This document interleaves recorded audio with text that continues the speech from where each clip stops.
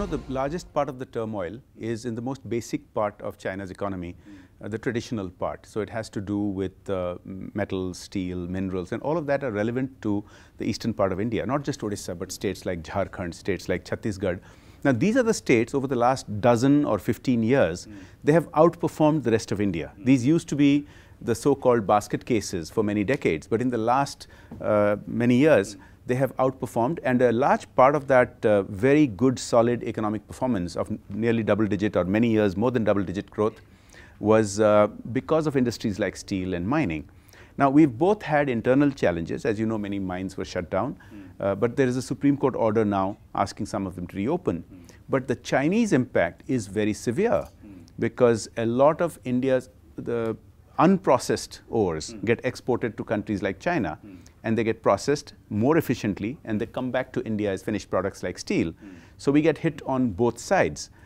We have to have greater internal productivity. We have to have greater internal efficiencies so that it should not be possible for raw material to make the round trip to China and come back cheaper to India than what we can produce ourselves. So for that, we need to face up to the policy challenges necessary.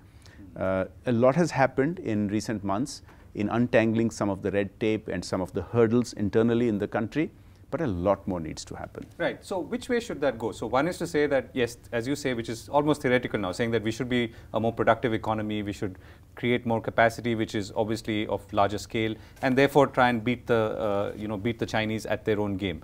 But that, in some ways, is a train that's left the station already, isn't it? Well, yes, over the last 35 years, China's economy has gone from being about on par with India to 5 or 6 times larger.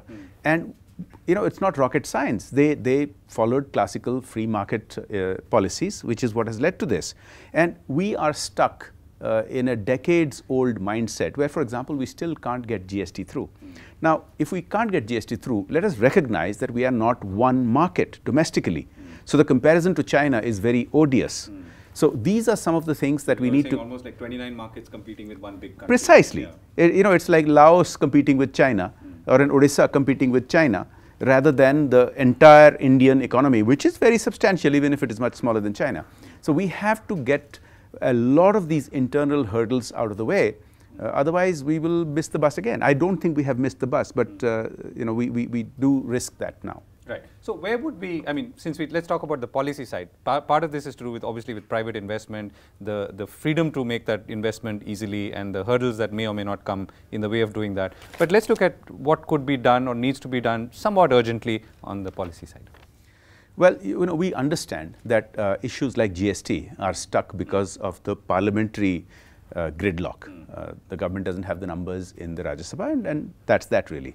But there are lots of things that can be done that don't require legislation, or those where legislation is not gridlocked. So in the first half of the budget session was quite productive actually. We got the Aadhaar bill through, we got the bankruptcy bill through.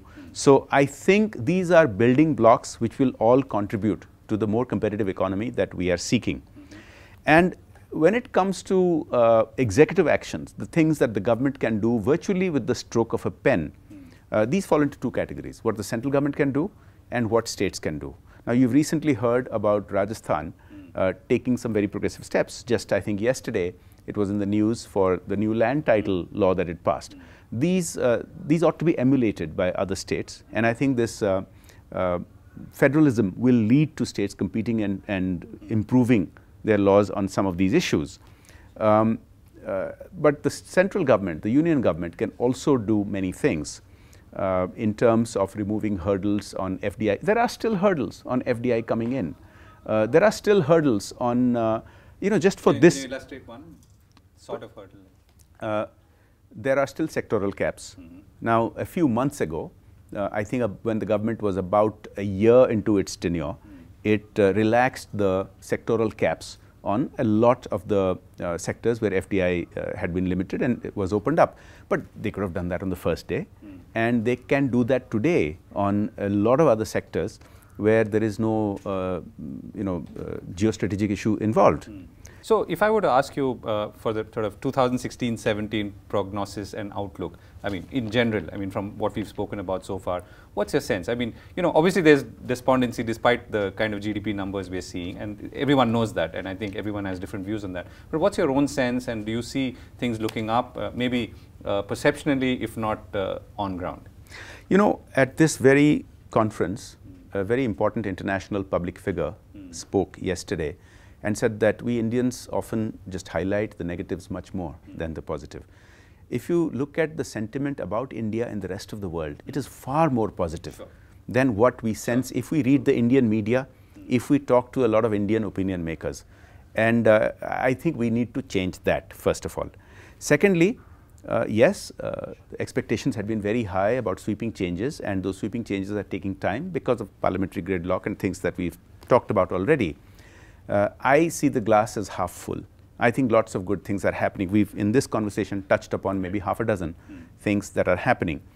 I think the effects of these building blocks, as it were, we are already beginning to start feeling some of the effects. I mean, the China plateauing and some of the internal restructuring, which is gradually taking us up the ladder in, for example, the ease of doing business index. The World Economic Forum has one, the World Bank has one, but we are making incremental improvement. We need to improve in leaps and bounds. But whatever changes have been happening, I think we have seen so far only in GDP growth numbers, but we are going to see, I believe, in the next couple of years, a lot more ramifications, good ones, because of the building blocks that are being put into place now. I mean, this is really if someone in your constituency walks up to you and asks you, are we living in a more globalized world? Is it going to get more globalized or less globalized? And how could that affect me? We are clearly living in a much more globalized world. We can go to the remotest corners of Kendrapada, which in my constituency, which is very rural, or you go anywhere, even in really remote Odisha like Koraput or Kalahandi, you'll be very impressed to see something. You get fruits available in villages that have come all the way from all over the world, from New Zealand and from Afghanistan and the rest of India, whereas in just a generation ago, it was simply impossible to find any decent fruits. So there is a supply chain that has come into place, obviously, even though we lack cold storage facilities and all of that. Yes, globalization, we still send a large number of people, such as plumbers, from Kendrapada to the Middle East and to the rest of the country. Yes, we are living in a much more globalized era. It has both opportunities for us, such as job opportunities elsewhere, but it also has threats to us, because you also see very low-priced Chinese goods, plastic items and toys being sold in rural areas, which really the Indian economy should have been capable of creating manufacturers for.